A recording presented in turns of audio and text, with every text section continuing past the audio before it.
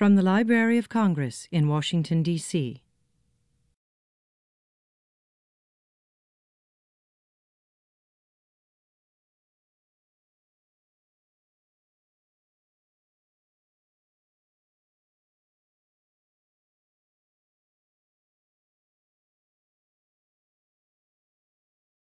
I'm Chris Murphy. I'm the head of the Near East section here in the African Middle Eastern Division. The African Middle Eastern Division has three sections. The African section that concentrates on sub-Saharan Africa, the Hebraic section, which concentrates on Hebraica and Judaica worldwide, and the Near East section, whose responsibilities cover all of the Arab countries, Turkey and Turkic Central Asia, the Caucasus, Iran and Afghanistan, and Muslims in Western China, Russia, and the Balkans. Or you could say our responsibility, or the responsibility of the specialists and librarians here, stretches from Casablanca in the west to Kashgar in the east, from Kazan in the north to Khartoum in the south. The Near East section's collection is in the local language materials except for our ready reference collection. It aggregates to about 480,000 volumes in the local languages. Approximately one half of that are in Arabic, followed by about 75 to 80,000 volumes in Turkish and in Persian, and then it goes on down through various languages until we get to our smallest collection, which is Ingush, a language spoken in the North Caucasus, of which we have a dozen volumes. And in fact, that is a collection that has shown immense growth in the last year, because a year ago we only had 9 volumes. The staff of the collection are the individuals here at the library who are responsible for developing the collection from and about the countries for which the Near East section has responsibility.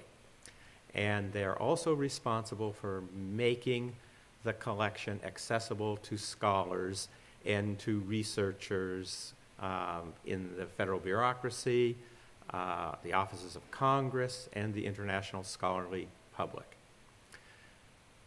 Another thing that we are tasked with, another activity, is outreach. And outreach is partly what we are doing here. We're making our collections and scholarship based on our collections, are having a connection to our collections known to the general public. And not only will you who are here today hear this lecture, but it will be videotaped for later mounting on the Library of Congress website, which I think in its last year had about 4 billion hits. So the people who give presentations here are really presenting to a worldwide audience, and we very much appreciate their efforts. Now, as I mentioned, it's the specialists and reference librarians who are the core to developing and accessing this collection, and they're also in many ways the core to getting our presenters. And to that end, I'm going to ask Mohammed Salhi, one of our Arab world specialists, to come forward and tell us about today's presenter, for whom he has arranged this event. Without further ado, Mohammed.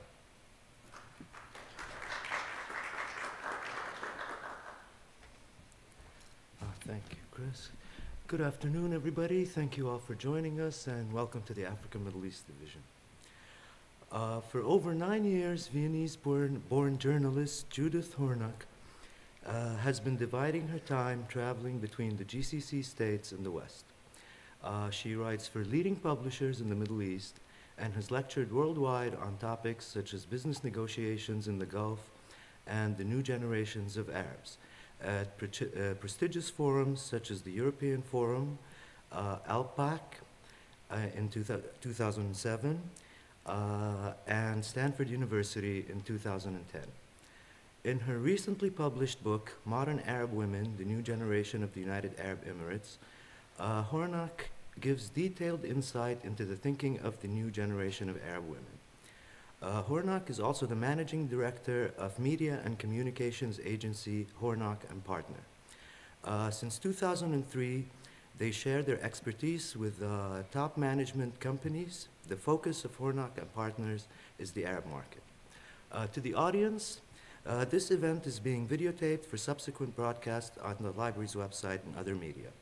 The audience is encouraged to offer comments and raise questions during the formal question and answer period. But please be advised that your voice and image may be recorded and later broadcast as part of this event. By participating in the question and answer period, you are consenting to the library's possible reproduction and transmission of your remarks. And now, without further ado, Judith Hornok.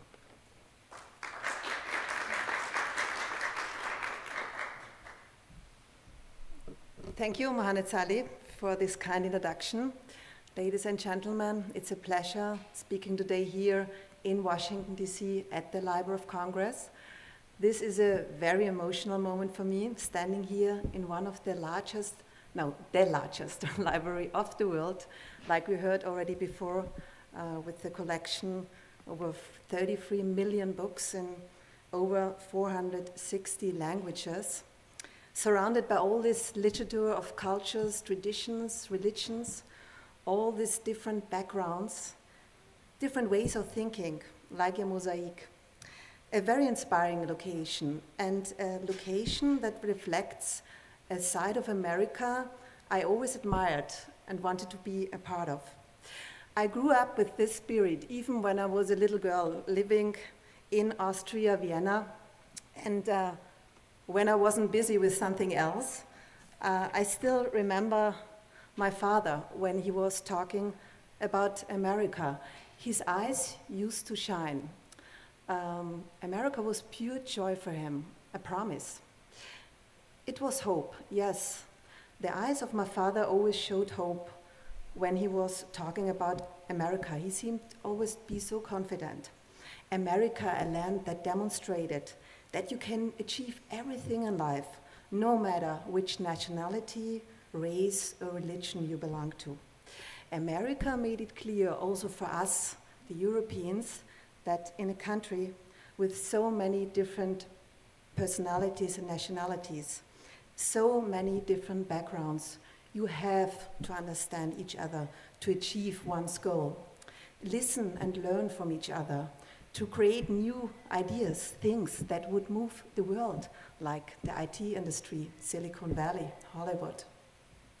So there I was sitting as a little girl listening to the stories of my father.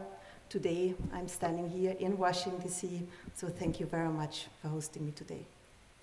But let me start by telling you my personal story today, how I reached the Middle East. 10 years ago, I had a totally different picture about the Arab world, and especially their women. My perception was very one-sided and heavily based by the media. My picture was radical, domineering men oppressing women and forcing them to cover themselves. At that time, I was traveling the world, working in the Formula One, and I didn't have this licensed wish to ever visit these Arab countries. Today, I know I made a big mistake then. I judged something I've never seen or experienced myself. I trusted the statements of others. I wasn't critical enough. Years later, fate turned a pointing, something happened and destiny showed me a different picture. I put my foot for the first time on Arab soil in the United Arab Emirates, and I was presented with a very different picture what the one I had anticipated. Local men treated women with respect, and behind the veils of Muslim women, I met fascinating personalities. These women were cut from a very different cloth from the one I had anticipated. I was amazed by their competence, confidence, and goals. Businesswomen deciding on budgets of millions, managing large international projects, evaluating investments, artists with galleries and international collaborations, female athletes like the first female racing driver. I was surprised. I asked myself, and many people have asked me that since, was that just a small privileged minority of the population I had met? I got curious and I took the decision to research the subject further and started talking with women in the United Arab Emirates, Qatar, and Saudi Arabia. Every day, the names and numbers I gathered increased, and I met more and more women who went their separate lives professionally. During that time, I decided to write my first book about Arab women. Why, you might ask? Well, I wanted to get the picture right, not only for me, but also for people and friends who didn't know. I was so fascinated about this very different picture of Arab women. It took me about 4 years to write and research for the book, to take the consent of the women, to take their photographs. And since it was the United Arab Emirates who was the first Gulf state that showed me the picture, another picture of the Arab world, I decided to write my first book about Arab women, about the women of the United Arab Emirates. So today here it is, a book that minimizes the knowledge gap and supports a better understanding about Arab women, a better understanding about the Arab world, a better understanding about people in the Arab world. The book is written in 2 languages in one book, English and German, published at the moment in Europe and the United Arab Emirates, and hopefully, I wish one day it will reach the US as well. So, today there is a great dynamism in the Arabian Gulf. It's extremely exciting to see how these people from the new generation have developed in their way of thinking, in their way of life, through this time of incredible change. What we have to understand, and it's difficult to comprehend that for today, but in the case of the United Arab Emirates, in just 50 years, 50 years, the United Arab Emirates, for example, has generated a society of the 21st century. And there once, the fastest mode of transportation was a camel. Today, the cars of Formula One racing are a part of the scene, with an Arab woman as well. Yes, an Arab woman who set a milestone in the world of motor racing. Nakhla al-Rostomani is the first female racing driver of the United Arab Emirates. Nakhla shocked her society in thinking in a different way. In her book, she tells how hard it was to convince her own people at the beginning that she was on the right track. To be different is sometimes weird and difficult, but for sure, Nakhla's actions also caused a lot of reaction in her society. People went to her mom and dad and kept going and asked, "Why do you let her drive? Is this okay for you?" The pressure was extremely high because until today, society and their opinion play a very important role in the Middle East. But the family of Nakhla backed her up. They motivated her. They believed in the passion of their daughter, even when it was risky. Forward-thinking fathers and mothers, that's a huge bonus in the Arab countries. In my book, I talk about this new generation of parents too, how they act and react, how they help to develop for the modern Arab woman much easier. Especially when women break the norm, as in the case of Nakhla al-Rostomani, who is a pioneer, and as a pioneer ventures into a very male-dominated world, the world of motorsport. In the book, Nakhla tells, "The guys were afraid that I could beat them in a race. That's the reason why they started to criticize me. The ladies should stay home. It's not nice to be amongst guys. Motorsport is a man's world." That's not really a strong argument for a strong-willed woman who is such passionate about motorsport, right? So Nakhla didn't give up. She stayed focused. She know what to do. What I found very interesting, there is a kind of system these Arab women have to reach their goals. Just like driving smoothly, they keep smiling, just like driving, they keep riding smoothly in their behavior without a major accident. And Arab women do it very well. They have it in their blood. In their actions, they are very sense, but at the same time, very diplomatic. They are very patient. They do not pressure. They wait for the right moment. And they stay focused. Quite reformers. Being balanced and diplomatic, this is how Nakhla prepared the members of her family with her new ideas over many years. And she prepared them very well. She built up acceptance within her own family. She was an excellent team player. She made clear that she wasn't doing anything wrong. She made clear that she was not insulting her culture and tradition. She had a perfect timing as well. Today, Nakhla is very popular in her own country, very successful. She's a part of this new generation of Arab women who became an educator in her society, who created a new awareness. Today, a lot of young women want to follow Nakhla's steps, so the new generation of the Arab female racing drivers is coming up. Ladies and gentlemen, the speed of change is visible, especially when it comes to the new generations. One cannot generalize, but what I observed over the last 9 years is this new generation is very familiar to the Western world. They are international, educated, flexible, communicative, a generation with an immense drive. They have learned that from their fathers and mothers. They follow their visions. They are the generation that is realizing them.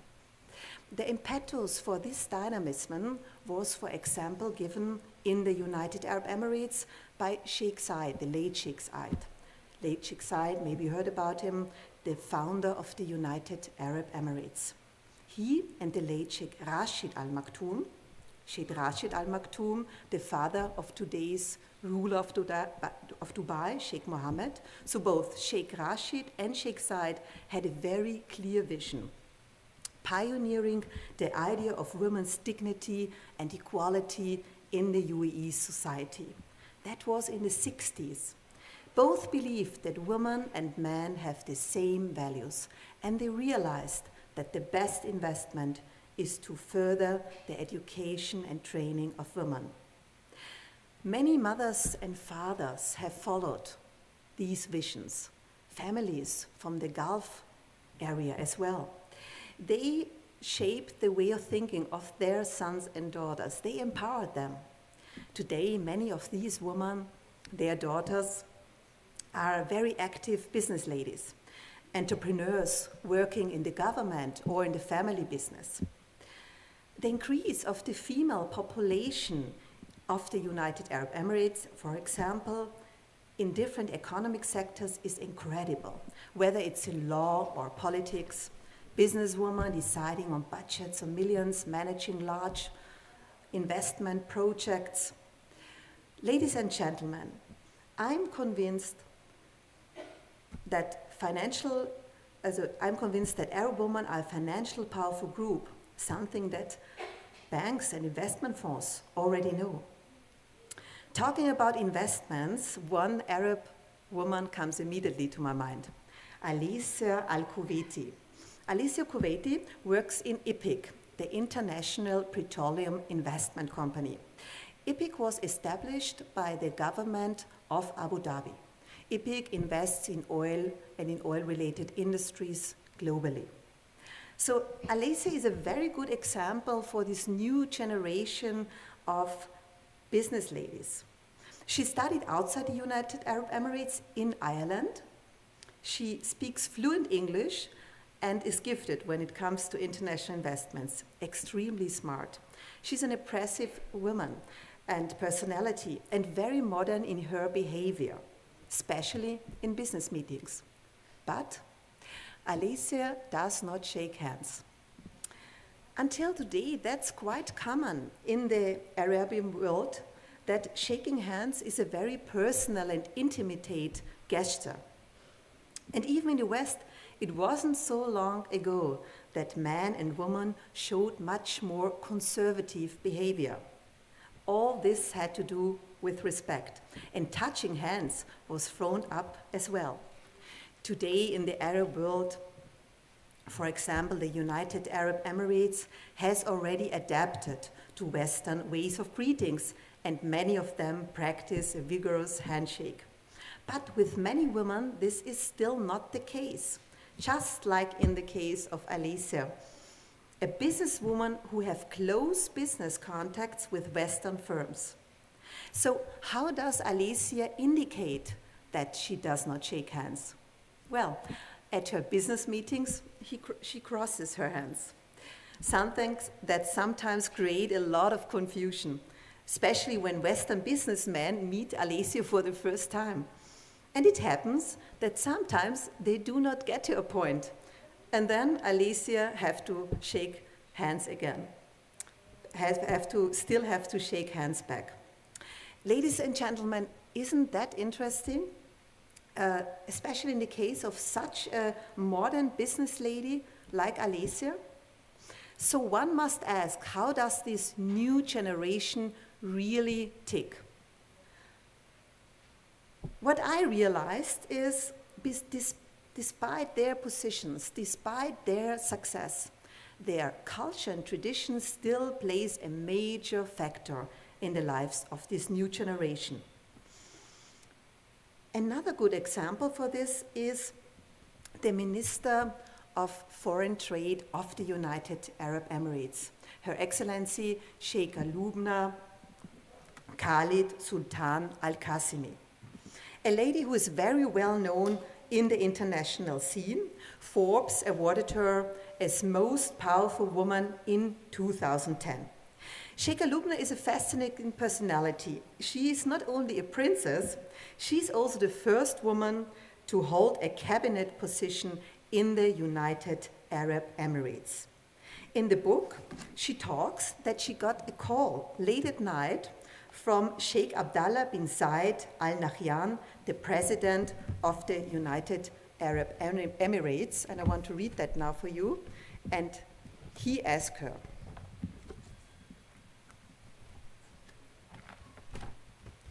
so she receives a phone call from the president of the Foreign Affairs of the United Arab Emirates. And he said on the phone, "The president of the country and the country want you to be the new Minister of Economy and Planning of the United Arab Emirates." And then he asked her, "What do you have to say?" And Sheikha Lubna's answer was, "You wouldn't believe, I have to ask my mother." So, ladies and gentlemen, I think this anecdote tells a lot about the importance of culture, the importance of tradition, even in such a case as Her Excellency Sheikha Lubna. Talking about culture, a very personal anecdote comes to my mind. I remember when I had my first business meeting in Abu Dhabi with a local businessman, and after introducing each other, his first question was, "How is your father?" I was shocked. I asked myself, why does he know my father? Later on, I found out this is the classical way to get a conversation started, mixing private with business, getting closer on different levels to build up trust. There are some golden rules in the Arab world. It's fascinating. They are rooted in the Bedouin way of life, especially their responsibility to invest time in their guests, being hospitable. It's one of the key traits in the Arab culture, and through history, it was an unwritten rule in the desert to offer people food and a place to stay, to make sure they will survive in the tough climate. A very nice tradition to look after each other, take time for each other. I always had the feeling that people from the Arab world celebrating time, celebrating life. But, ladies and gentlemen, it is a challenging time for all of us. All of us are on the run, have enormous pressure to deliver, to perform faster, better. This also reflects in today's Arab society. More and more work, more projects, more responsibility. Time is becoming a rare community also in the Arab world. The new generation want to improve their country. They want to improve themselves. As al-Kubaisi, a member of one of the old business tribes in the United Arab Emirates, tells, we are not far from other countries. We have to work very hard to prove ourselves. And with this speed comes a lot of responsibility to preserve what we have from our identity and culture. Asa's story is very interesting. Asa studied in the Guildham University in London, jewelry, silversmithing, and applied crafts. But what we have to understand, that was quite unusual at that time in this part of the world. People expected her to be a designer. That was a well-respected profession. But Asa shocked her society by thinking in a different way. Asa went abroad and studied to create her own pieces with her own hands, being a craftsman, a craftswoman. So it was a little bit like she told them, I'm going abroad, studying in London, to become a car mechanic. Very unusual at that time, especially in this part of the world. In the book, Asa tells that when she got back from her studies in London, people laughed about her. And they asked her why she was wasting the money of her father. The society didn't take her seriously. But Asa didn't give up. She kept going. Today, she's as well very well respected in her society. Another part of this new generation who became an educator in her society, who create a new awareness, another quiet reformer. Today, Asa is the owner of her own company who creates collection, jewelry, and sculptures in the world of art. And there is another fact I found very interesting about Asa's stories. After studying in London for 5 years, when Asa got back to her home country, the gap between her and the people from her country was huge. Asa felt culturally lost. Even her English was sometimes better than her Arabic. So what did Asa do? Asa started to research her own culture and tradition. She started to research her past, the past of her family, the past of her own tribes. She wanted to find what she felt comfortable with, her own way. She invested a lot of time to research her own identity. This reflects a typical picture of this new generation, ladies and gentlemen. In my opinion, many people of this new generation are at the moment searching for their own identity in this speed of time, in this speed of life, influenced by so many different cultures and traditions.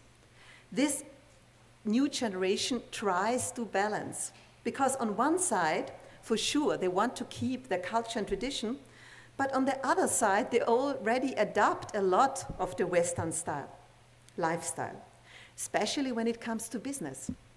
Many of this new generation are already not mixing private and business.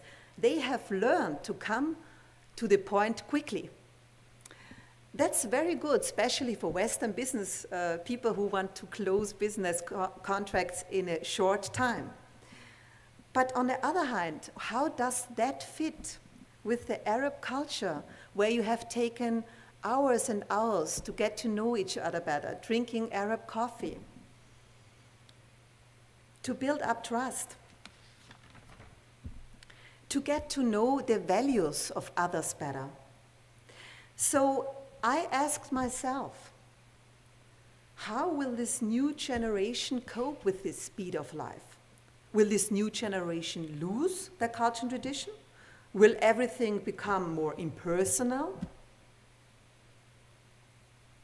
How will it go on?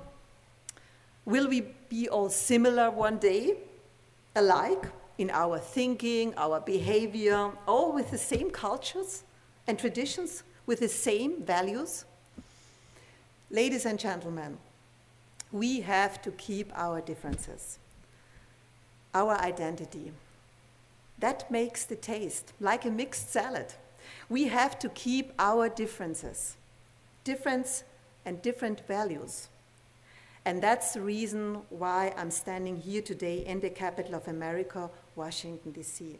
I would like to talk to you about my mission, because I'm convinced we have to invest more in each other, to get to know each other better, to understand each other's values. I'm not saying we have to adopt them, but we should not fight them or make jokes about them, to hurt other feelings, to provoke, like some people of the media like to do. We have to understand each other better, and we have to learn more about other values. And we have to preserve different values. Values are important in life. They keep us alive, they drive us. And only if one knows the values of others, one can develop. Ladies and gentlemen, we are at the beginning of a new year, a year with chances and possibilities. So I'm asking you today a very personal question.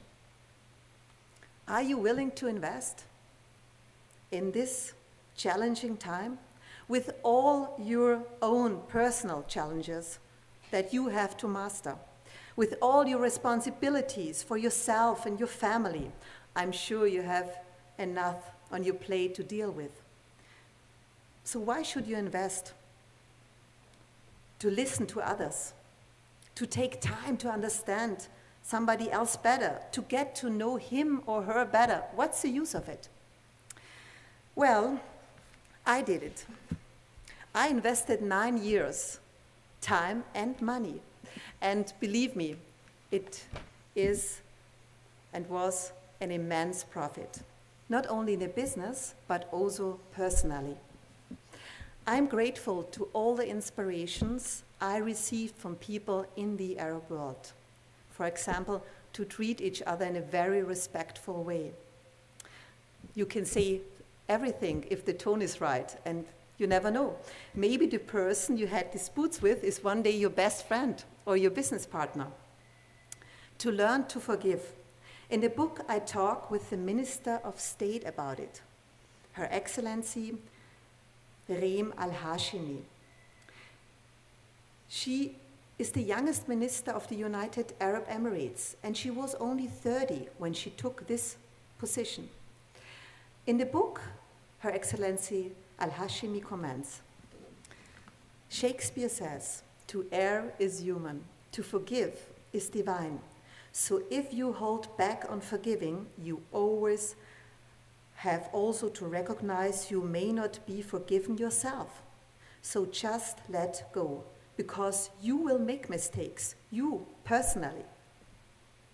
So, are you willing to invest, to listen to others, to build on each other's values, to create new ideas? Innovator David Kelly comes to my mind. Maybe you heard about him. He's quite famous in US. He and his company created, for example, the first Apple mouse for Steve Jobs, or the first toothpaste. I had the pleasure to present a talk for Kelly's company, a very cool guy. And he says, you have to listen to others. That's how you come up with ideas you would never come up with yourself. It's empathy with people. Try to understand what people really value. It's amazing what Kelly and his company has done. Ladies and gentlemen, you see, I'm from Austria, Vienna. I'm proud of my nationality, my cultures and traditions. And we have a lot I can be proud of. But the people of the Arab world, their values infuse. Let me think Let me grow. I'm a storyteller and a photographer, and as a storyteller, I remain with the belief stories from others let us understand. Stories open up our hearts. Through stories, one gets to know each other better. Stories make us realize we are not separated, we are part of others. Stories are for sure a fantastic platform for education. We will understand.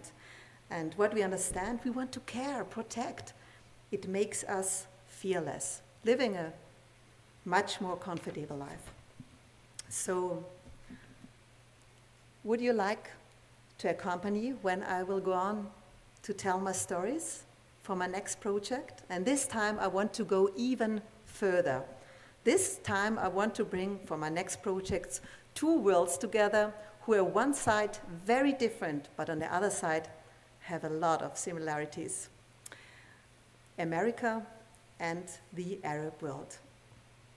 Like the Dalai Lama says, the planet does not need more successful people. The planet desperately needs more peacemakers, healers, restorers, storytellers, and lovers of all kind. So I hope you will follow me, and let me leave you with one last thought. Everything between people starts with respect. That is certainly what I have learned over the past years, and I firmly believe that getting to know each other better is the most precious investment of the 21st century. Thank you very much.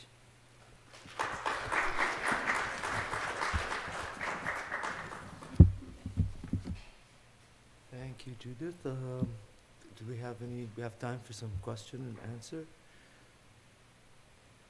Any questions? My question is, you said you started as a journalist writing about Formula One. Is that what brought you to the United Arab Emirates, and was Nava your first encounter with women in the United Arab Emirates? Yeah, thank you for the question. As I said before, I never wanted to come to the Arab countries. I was really scared. And I always was writing in the Formula One about business and people portraits. So I was always interested, I'm a storyteller, so I was always interested about people. And one person told me one day there is a very interesting class, the Class 1 powerboat races, maybe you heard of them, speedboats. They are like Formula One, similar but also different for sure. So, and when I heard about it, I said it's interesting, their personalities, and that was when I met first time Emiratis and Qataris when I go there to this series. So that was the first time I got in touch there because they had also their teams there. And I was very surprised, you know, how the people treat me as a woman, very respectful, and how charming was for me a big surprise. And then for sure I got curious and I thought, I have to know more about this country and these people. And then I started to go to the United Arab Emirates, and I researched and talked with men and women, not only women, but as for sure women is a big topic, as you know, in Europe, also in the Western world, from the Arab world. I thought my book should be about Arab women.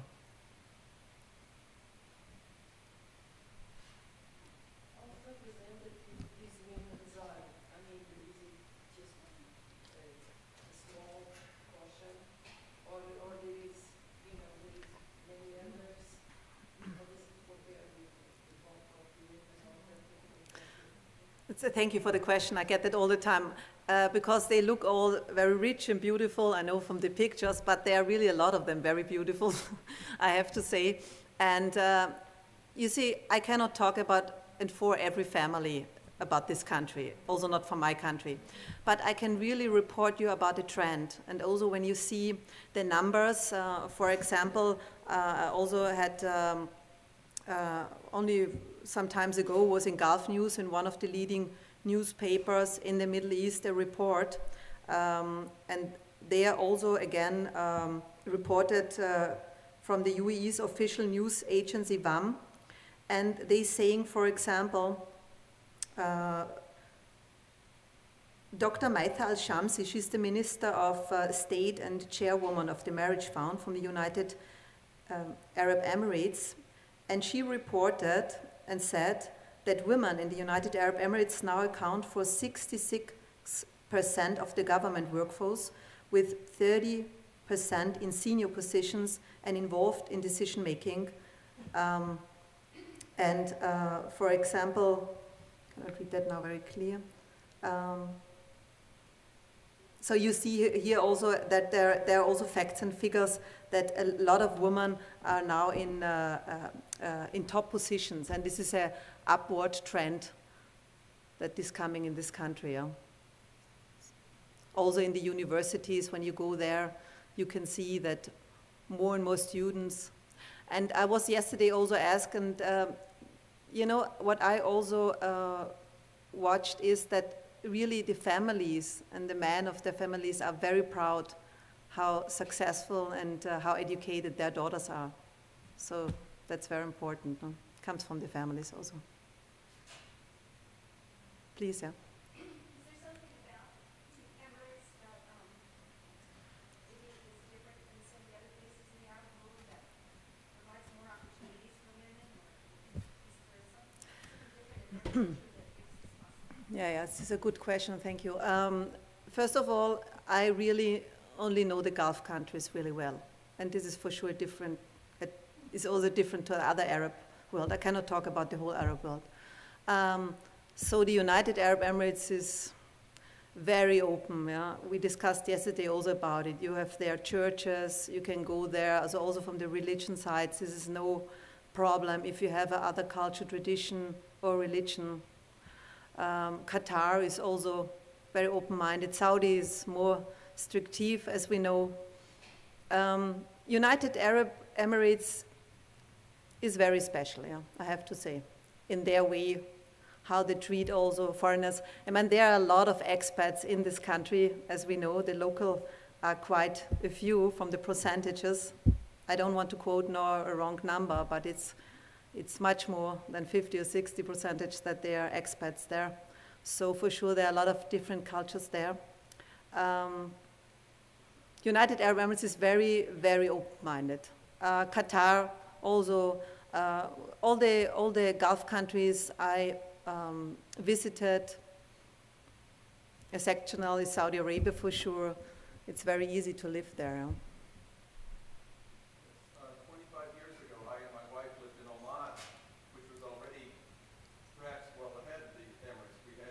There are ministers, women ministers, and Oman, by the late 80s, had set up women policewomen in the police force. They wore a policeman's hat. Yeah. When we were there to help set up the National University, and there was to be a school of engineering, and the old British faculty said, "Why you have women here? The women have no future in engineering." And the government said, "You will educate our women to be engineers." So that was 25 years ago. Yeah. This is, it's the way of thinking, and that is so fascinating. I'm very happy for the country, you know, that they have these smart people there who have the understanding, because it's a good investment also a country, and every country will understand it one day, because you cannot only have men also in the workplace, it will not work. So you need men and women for a healthy country at the end. It's a good investment also. Thank you. Sorry, I cannot hear you.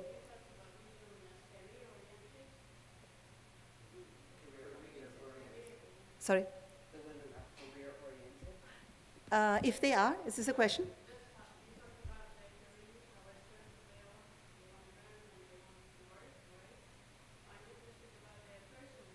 Mm-hmm.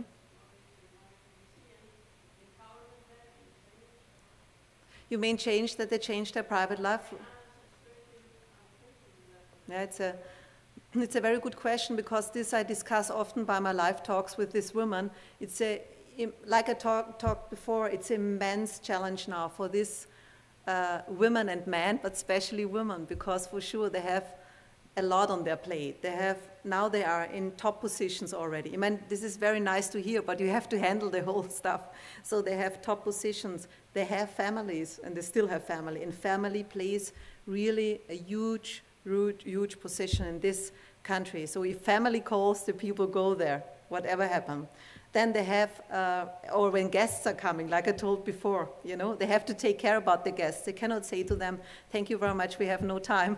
They have to care, and they have a lot of family members all over in the Gulf countries. So they have the family, responsibility for the family. Then they have top positions, often not only 1, 2, 3. And they have also the culture and religion. And when also religion takes time at the end. 5 times praying a day is also preparation. So it's a big challenge. We often, one lady in the book, she's very nice, Huna Matrushi, she said it's like juggling, you know, all the time. You don't know if you can do it, but sometimes the ball falls down, but at the end it's okay. Yeah, they're trying their best. It's a challenge, yeah, to handle the whole thing. It's a lot of challenging for the people. I hope they can get it, because culture and tradition is something really nice. I hope they will keep it, no? Not losing from the speed of time. No?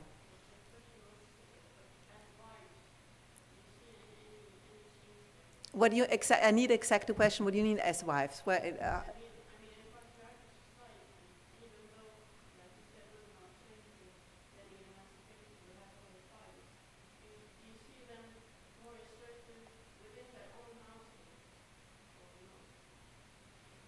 you mean if I meet them in the house, if I go there?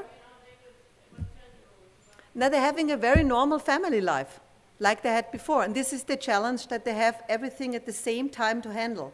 They have to go home, they have children, they have children, they have also their business life. As they're living, they are also mothers, still mothers. They're still going, they still marry, you know, they're having, no, this is the challenge. But before they have been only, but it's also a lot of work to be a housewife.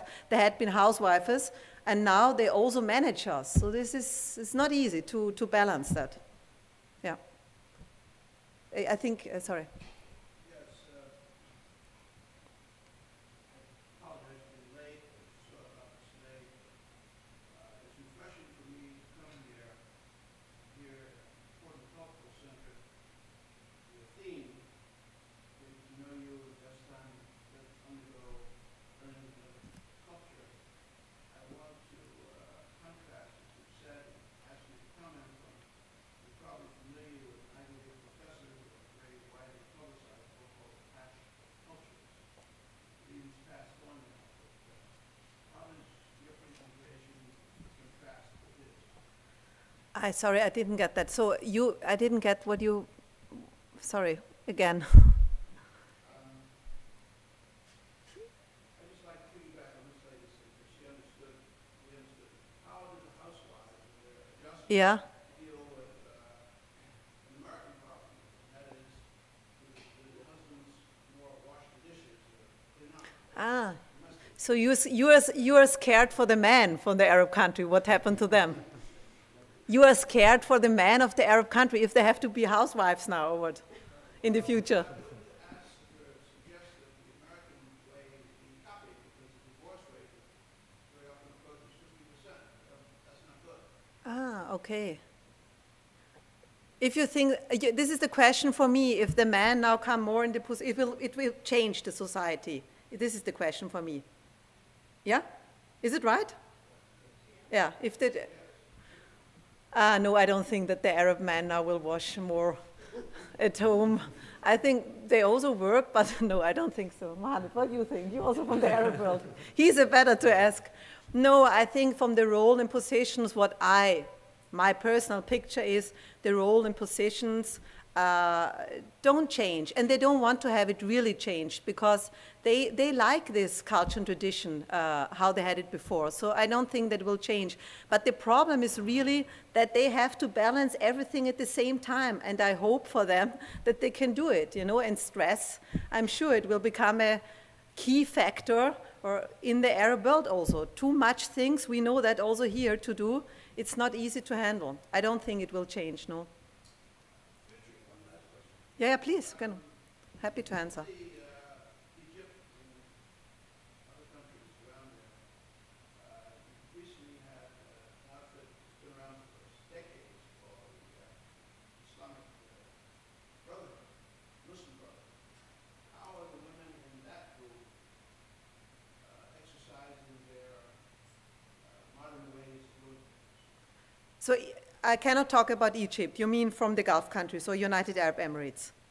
Because Egypt, I don't know. I was not in Egypt. I don't know Egypt. I met Egyptians in the Gulf countries, but I wasn't there in the country. If I can report about the Gulf countries or the United Arab Emirates or Qatar. You want to know how they practice their as being a Muslims, their religions, how they practice, or if they.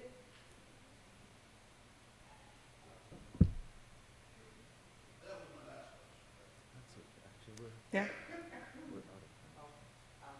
Only one question more. The lady was, yeah? One comment, one question. One comment is I met some of those 21st generation women in Tours, France. There were quite a number of girls, I'll call them girls because they were very young, from the Gulf states, who were studying at the Institut Tehran, where my sister was studying. And while they did not wear veil or anything else, they said that, number one, they didn't date men there. They did not date men. And the second thing was that when they returned to their home countries, their expectation was to live at home until they were married. And they didn't have any problem with that, even though they were living in Europe and seeing a lot of the Europeans. Yeah. And my question is, in your photographs, all of the women are veiled, but they have on makeup. Was that like a contradiction? Were they just made up for the photographs? No. Thank you very much. No, they look like that. But it's not nice sometimes. I said to them, I don't want to let you in my country because, they're beautiful. I mean, not everybody, but they have also this face and they know how to do the makeup. Fantastic. And, also have to see when they have the veils and the makeup. I mean, I don't look good in that. I tried, so I'm happy I don't have to wear that because they were really fantastic and no, they have also this charisma. I often ask myself, is this because I'm not used also to this? Everything what's new sometimes for the eyes is something special, and we want to have that also. But they look beautiful, yeah. They have that. Yeah. Thank you very much.